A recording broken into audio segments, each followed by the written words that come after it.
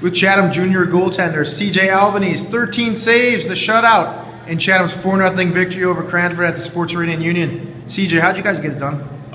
In the first period, we put one in quickly, and then after the first period, we didn't really get much done, and then started picking up in the third. Took too many penalties, and our defense in front with captains AJ Albanese and Robert Graziano, they all stepped up and started blocking shots and only allowed 13 shots the whole game, and there was only one shot in the third period.